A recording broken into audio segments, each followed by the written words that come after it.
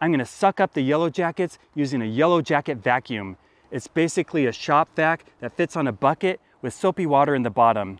I'm just gonna take the hose and stick it near the hole and suck up all the Yellowjackets going in and out. And when that slows down, I'm gonna dig down, find the nest chamber, and get more.